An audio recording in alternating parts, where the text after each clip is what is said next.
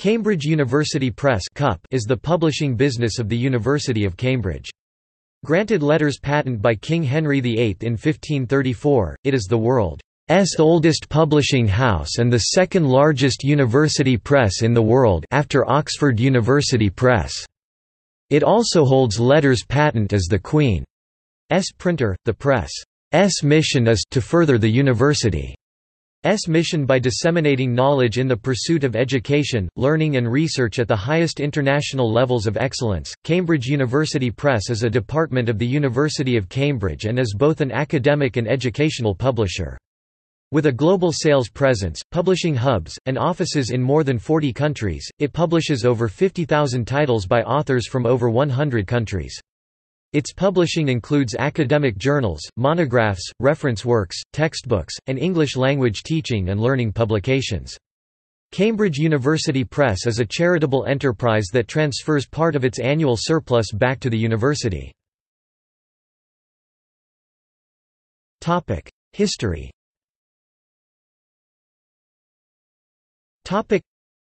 Cambridge University Press is both the oldest publishing house in the world and the oldest university press. It originated from letters patent granted to the University of Cambridge by Henry VIII in 1534, and has been producing books continuously since the first university press book was printed. Cambridge is one of the two privileged presses, the other being Oxford University Press.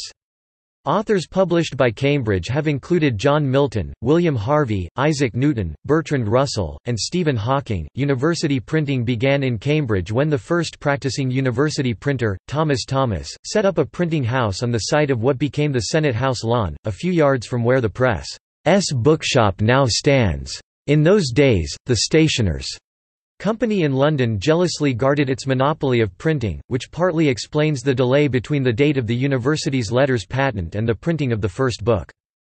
In 1591, Thomas's successor, John Leggett, printed the first Cambridge Bible, an octavo edition of the popular Geneva Bible.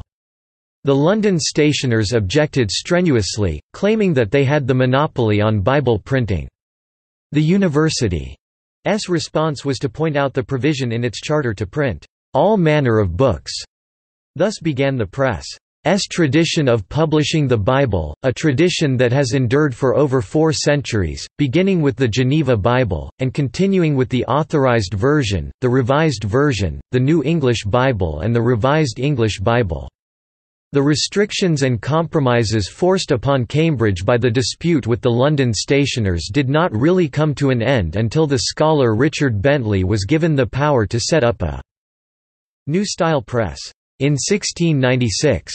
In July 1697 the Duke of Somerset made a loan of £200 to the university towards the printing house and press, and James Halman, Registrary of the University, lent £100 for the same purpose. It was in Bentley's time, in 1698, that a body of senior scholars, the curators, known from 1733 as the syndics, was appointed to be responsible to the university for the press's affairs. The Press Syndicate's publishing committee still meets regularly 18 times a year, and its role still includes the review and approval of the press's planned output. John Baskerville became university printer in the mid-18th century.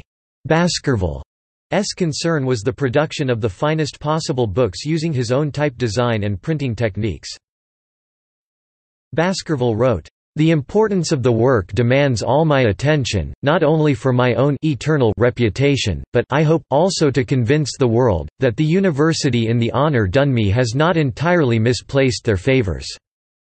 Caxton would have found nothing to surprise him if he had walked into the press's printing house in the 18th century. All the type was still being set by hand, wooden presses, capable of producing only 1,000 sheets a day at best, were still in use, and books were still being individually bound by hand. A technological breakthrough was badly needed, and it came when Lord Stanhope perfected the making of stereotype plates. This involved making a mold of the whole surface of a page of type and then casting plates from that mold. The press was the first to use this technique, and in 1805 produced the technically successful and much reprinted Cambridge Stereotype Bible.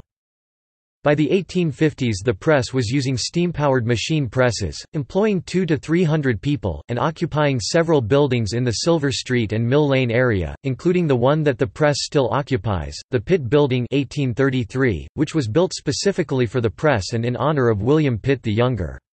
Under the stewardship of C. J. Clay, who was university printer from 1854 to 1882, the press increased the size and scale of its academic and educational publishing operation.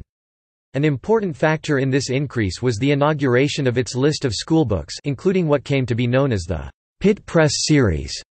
During Clay's administration, the press also undertook a sizable co-publishing venture with Oxford, the revised version of the Bible, which was begun in 1870 and completed in 1885. It was in this period as well that the syndics of the press turned down what later became the Oxford English Dictionary, a proposal for which was brought to Cambridge by James Murray, lexicographer, before he turned to Oxford. The appointment of R. T. Wright as secretary of the Press Syndicate in 1892 marked the beginning of the press's development as a modern publishing business with a clearly defined editorial policy and administrative structure. It was Wright, with two great historians, Lord Acton and F. W. Maitland, who devised the plan for one of the most distinctive Cambridge contributions to publishing—the Cambridge Histories. The Cambridge Modern History was published between 1902 and 1912. 9 years later the press issued the first volumes of the freshly edited complete works of Shakespeare, a project of nearly equal scope that was not finished until 1966. The press's list in science and mathematics began to thrive, with men of the stature of Albert Einstein and Ernest Rutherford subsequently becoming press authors. The press's impressive contribution to journal publishing began in 1893, and today it publishes over 300 journals. In 1992 the press opened its own bookshop at 1 Trinity Street, in the centre of Cambridge. Books have been sold continuously on this site since at least 1581, perhaps even as early as 1505, making it the oldest known bookshop site in Britain. In 2008 the shop expanded into 27 Market Hill where its specialist education and English language teaching shop opened the following year. In 2012 the press decided to end the tradition of printing after 428 years and now uses third parties to provide all of its print publications. Governance.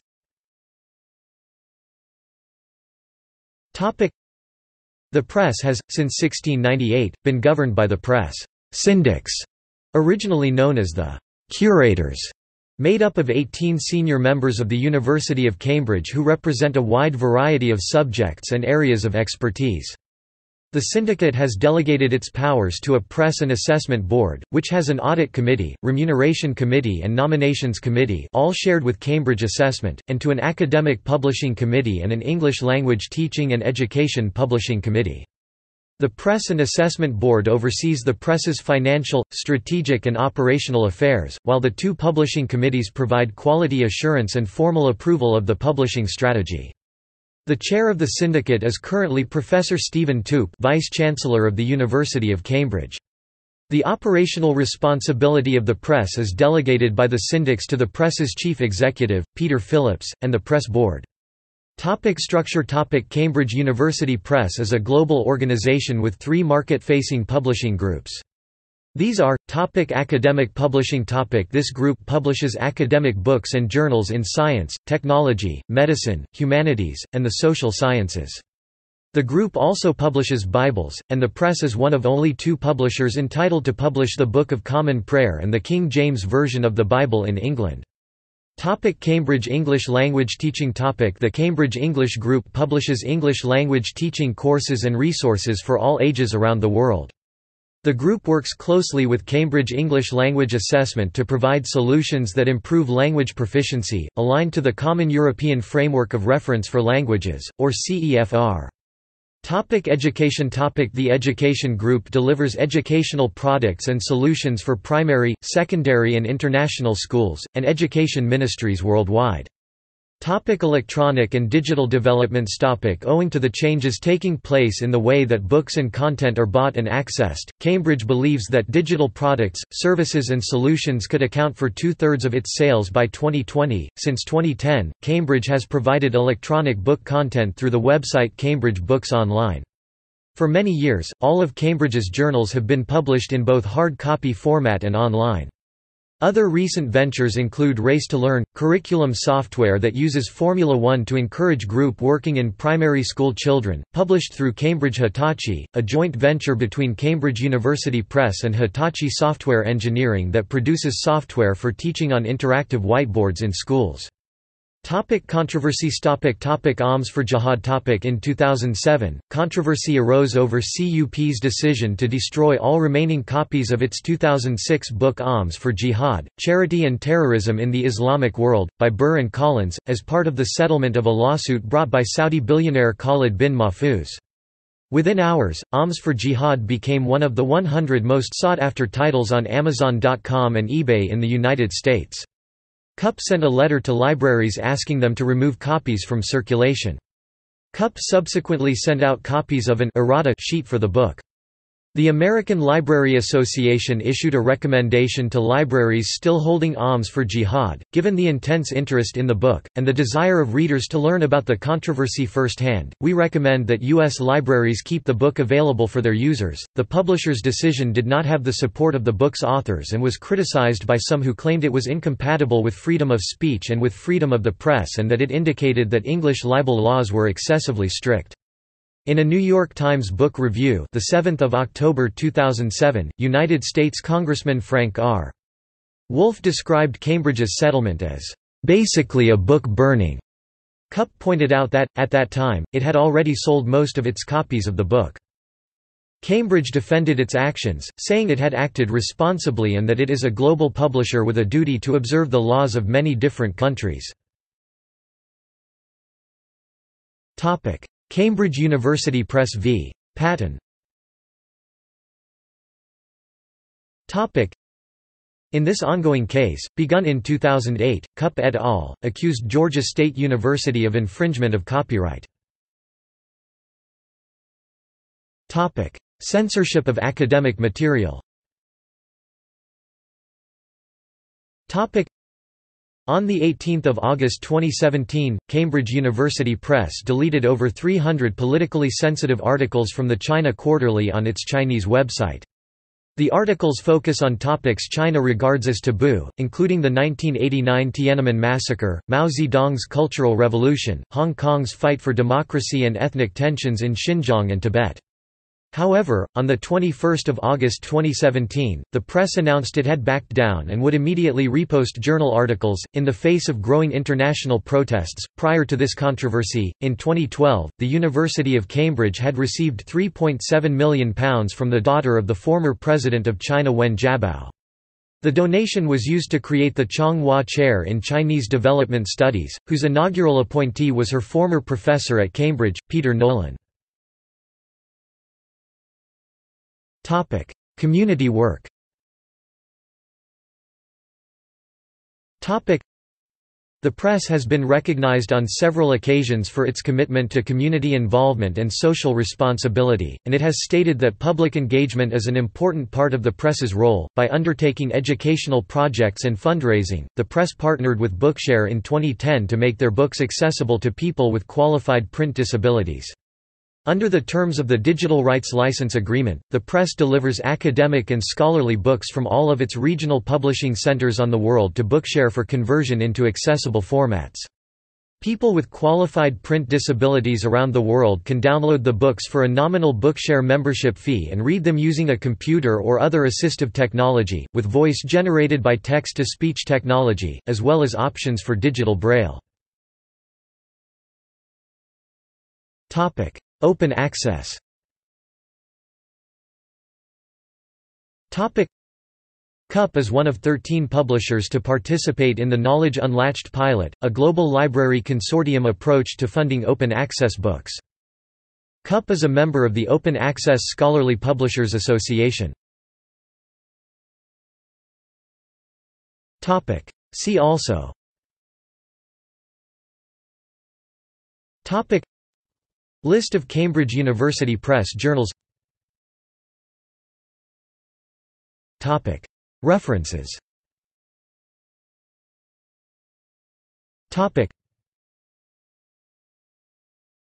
Topic: Citations.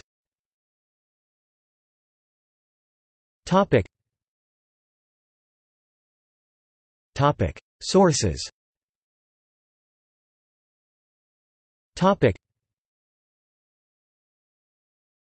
Topic: External links.